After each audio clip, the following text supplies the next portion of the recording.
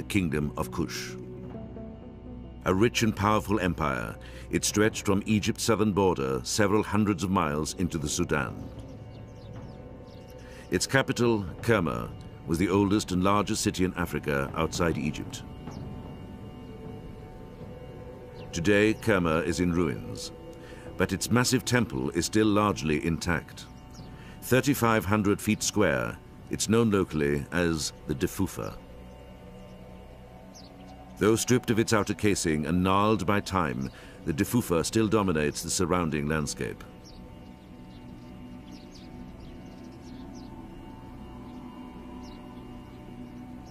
In 1977, Charles Bonnet, director of the Swiss archaeological mission in the Sudan, began exploring the Defufa as part of a plan to investigate Kerma.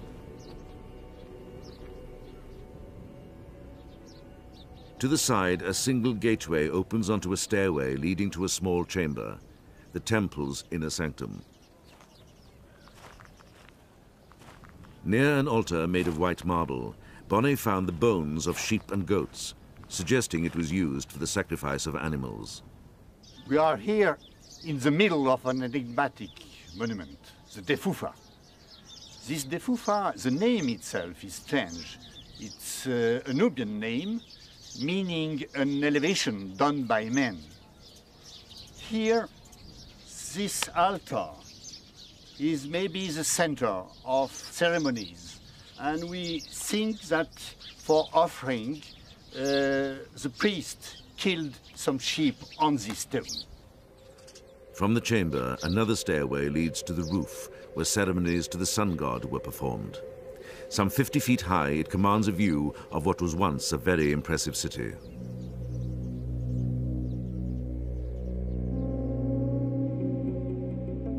At its height in 1550 BC, Kerma would have been an awesome sight.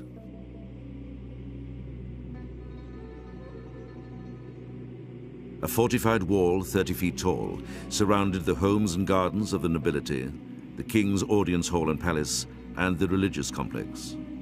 Covered in white plaster with pylons over 65 feet tall, the Defufa was magnificent, even by Egyptian standards.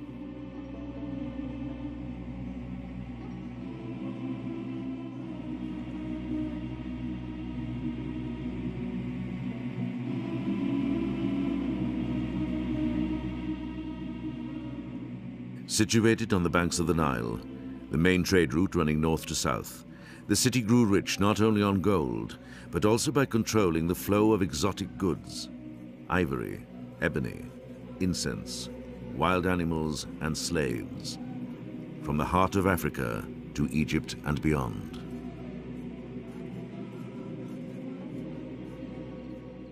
In time, Kerma produced its own highly skilled craftsmen. I'm particularly interested with this small object of ceramics, which looks very, very beautiful. Well, you are right, because it is something unique. A view of the door of the ancient city of Kerma, about 4,000 years ago. We can see the shape of the door with the loopholes on the summit, because naturally all the city was fortified. And the strange thing is, after use... Salah Ahmed, director of excavations of the Sudanese Antiquities Service, is even more impressed by the pottery. A distinctive black and red and eggshell thin, it's one of the finest ceramics produced in the ancient world. I think that the masterpiece is surely this bowl. And we found also gold, you know. We are in the country of the gold. Oh, very interesting. Everybody is thinking here that we look for gold only. And I am afraid to find too many pieces of gold. I will take it here. One of the great mysteries of Kerma is how a kingdom with thousands of inhabitants could sustain itself in what looks like a barren desert.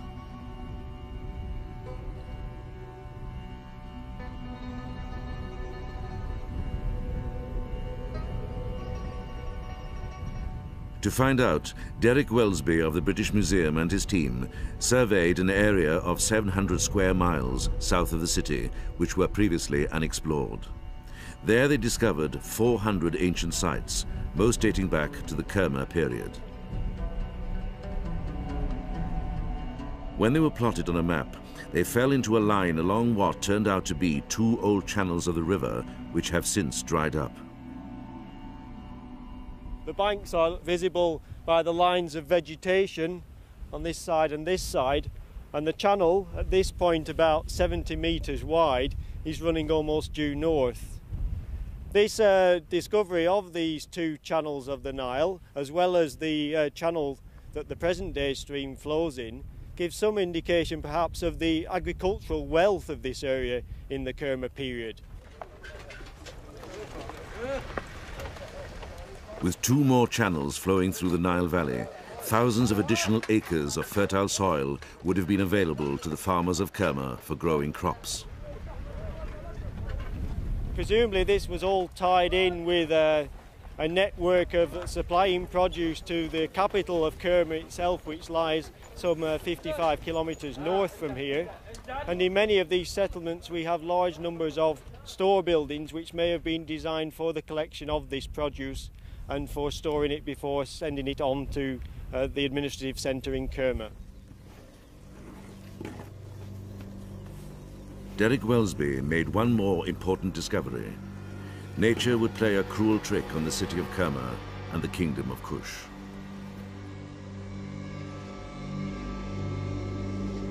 Around 1500 BC, the two Nile channels began to dry up and the food supply began to diminish.